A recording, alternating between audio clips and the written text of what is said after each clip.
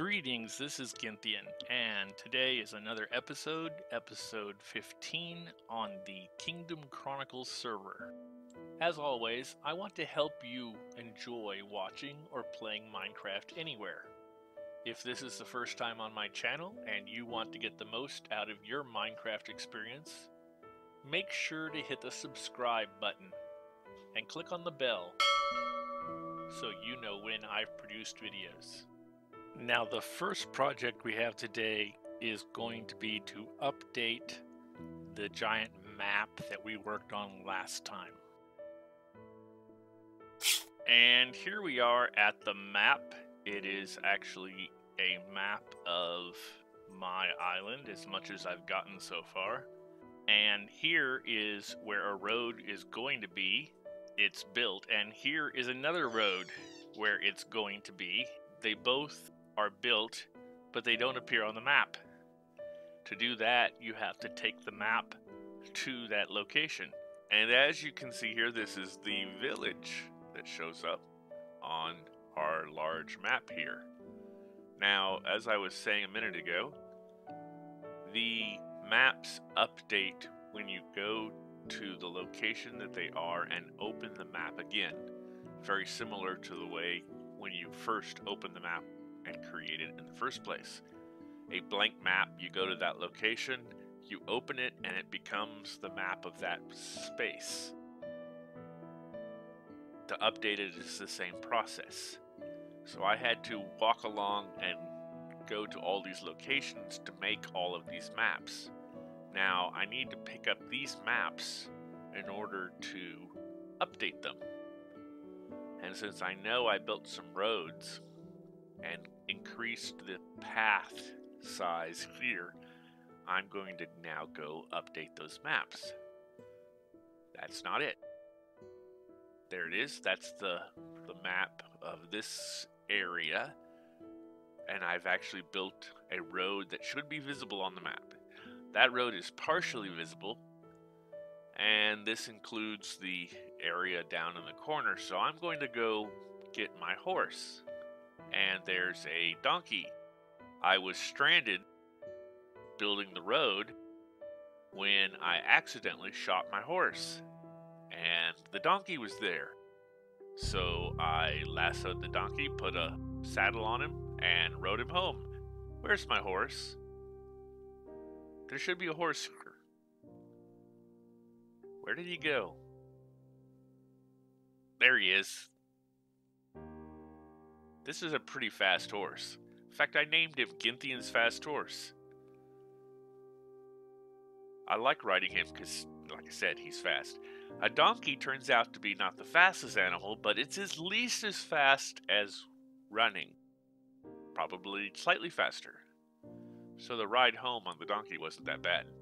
And it got me a donkey. Why is this horse in the way? It wants to go back out. Let's see if I can build this real quick before he comes over here. Gotta find the half blocks. Slabs. That's what it is. And he loses interest immediately.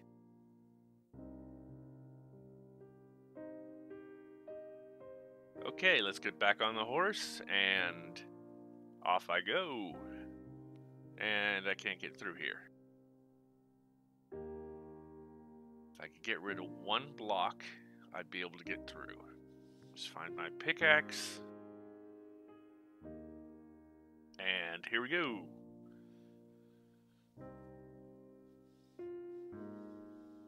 Nice aerial view of the town, village.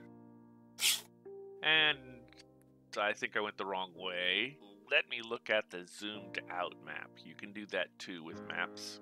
Zoom out one. Yep, I'm down here. I need to go back up and go the other way. I knew that. So as you can see on the maps, you can follow where you're at.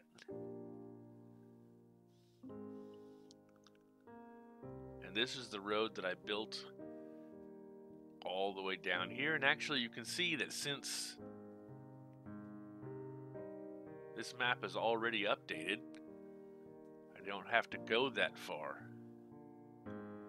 Well, there it is, all updated. Now it's updated. That first map was a bigger map of the area. So this shows the road now, since I opened it right when I was visibly showing at the top of the map. And you can see this is updated, and it's updating further as I go down. I don't know if you can see that over to the left, upper left. But it is now updated. I want to go all the way down to that location just to make sure that I get everything. And now we'll go back. I had a problem rendering this. You'll see in a second. I am invisible. So I got this great aerial shot of me riding the horse back, and for some reason I don't show up. No idea why. Thank you, Replay Mod. This is where I found the donkey and accidentally killed my horse. And we'll just zoom through this tunnel, and then I think I become visible again.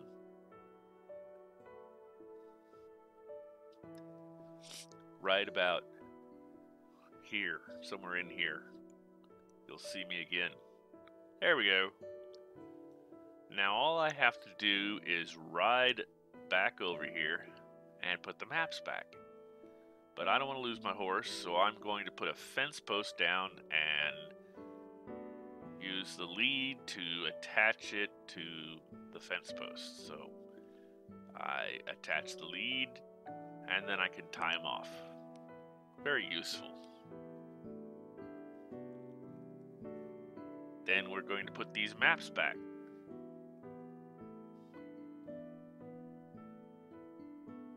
Let's see.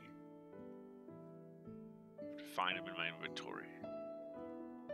1, 2,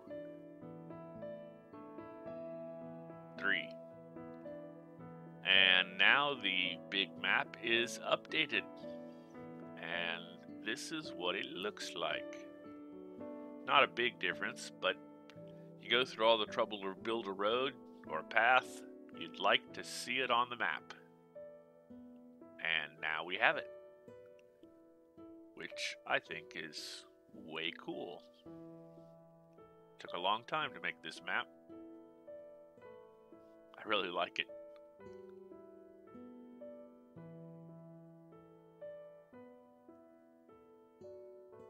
Now, my next project that I want to do is to build a mob farm.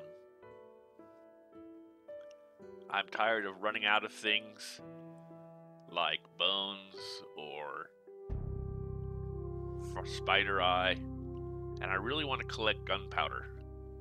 So we're going to go work on that. I'm going to gather up some resources, and then I'll be right back to walk you through the process of building that. And we're going to start off with a collection system for the mob drops. It's 9 hoppers. In this case, I'm feeding it into 3 separate chests. I may change that later. Then we're going to go to a layer of glass, and we'll build this around 2 high. I like to be able to see the mobs as they meet their demise. Then we are going to add the walls, and this is using the smooth stone block. I really like this new addition. This block wasn't available in survival, but now you can actually craft it by putting stone blocks in the furnace to create smooth stone. We built this up to a height of 40 blocks. And now I'm going to go through and build this the rest of the way up. I like these blocks because you can use them and it's easy to see how many blocks you're placing. People watching the video can go through and count. Counting, of course, is really important if you're trying to duplicate whatever you're watching being built in front of you, and or have to count it later when you're watching the video.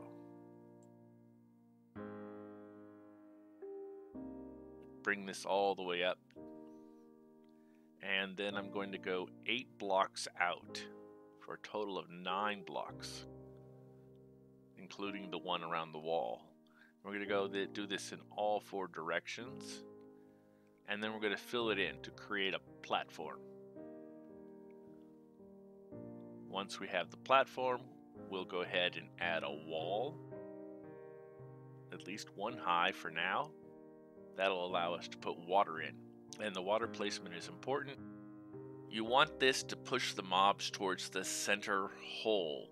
So you're going to start in the middle, and then you're going to place water on either side of that first water block. And now the water will push the mobs towards the 3-block hole that drops down to the killing chamber. Once I finish this, I'm going to go ahead and duplicate this so that it's the same on all 4 sides. Next, you'll see that the water forms a gap down this from the corner to the hole. You fix that by putting some blocks in each corner and then adding water to the corner. Once that is done, you can then remove those blocks and the water stays.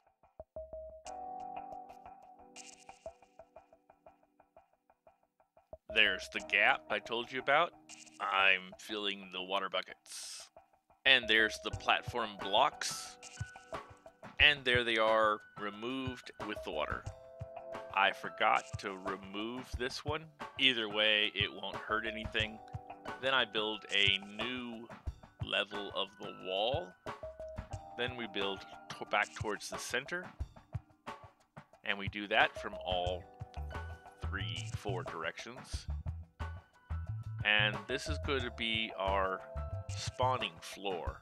And this is what the spawning area will be. The water coming from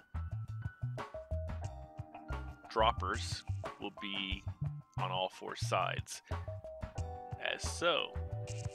And I'm going to put in a row around it. This will be where the redstone is. And the water droppers filled with water buckets will go next. Now we add the walls, and I'm going to start on the next layer of spawning area. I think I'm going to use dirt this time because I have a lot of that on me. If I'd prepared better in advance, I guess I'd have enough stone to build this all out and wouldn't have to switch to dirt. We duplicate that on all 4 sides.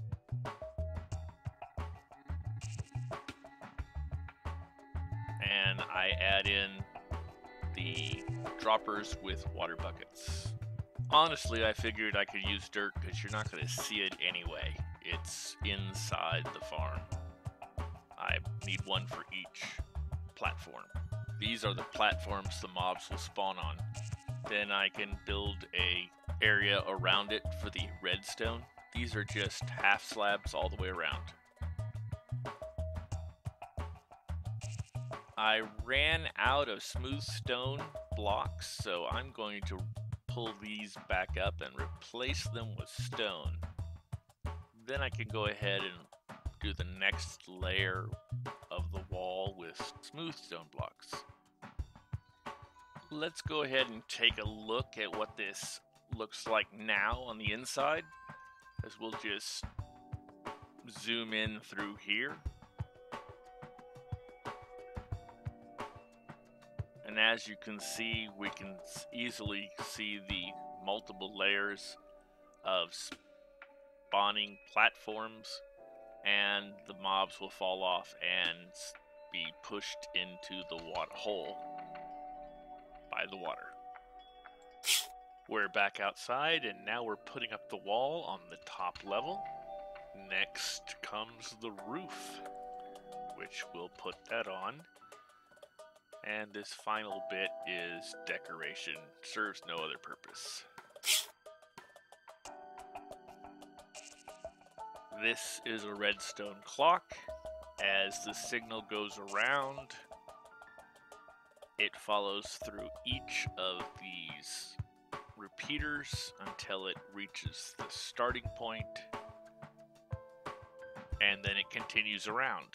Now this signal goes over to this observer, which notices the signal and sends a signal of its own.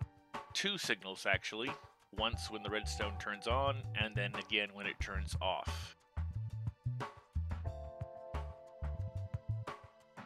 This signal causes the piston to push down the slime blocks, which has these redstone blocks attached to it.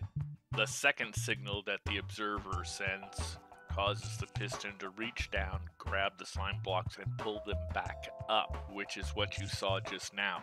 This new signal travels along the redstone dust and gets to the dropper, which has the water bucket. This activates, which dispenses the water.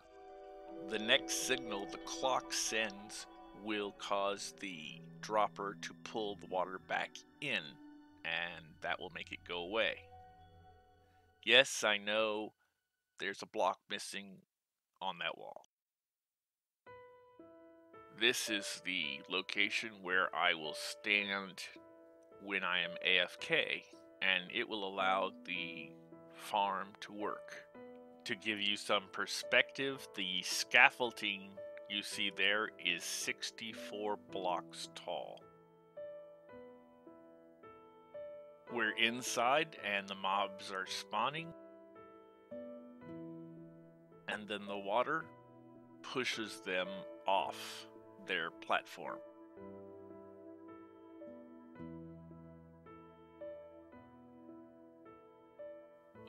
Let's take a closer look. That is a lot of mobs. The water at the bottom collects them and pushes them all towards the hole where they can fall to their demise. And then the whole process starts again. The water clears and the mobs start to spawn. I think I could watch this all day. I find it relaxing to watch. Not sure why. These mobs somehow survive the fall, probably with magic boots. Of course, the spider climbed down to a certain point and then got knocked the rest of the way. Either way, they survive. They will despawn eventually. It's a shame that other mobs hitting them on the head doesn't cause damage, but they'll despawn. And there you have it, my mob farm. I'm going to AFK for a while and see what I can get. I think I'm going to call the end of this episode. So, thank you for watching, and goodbye.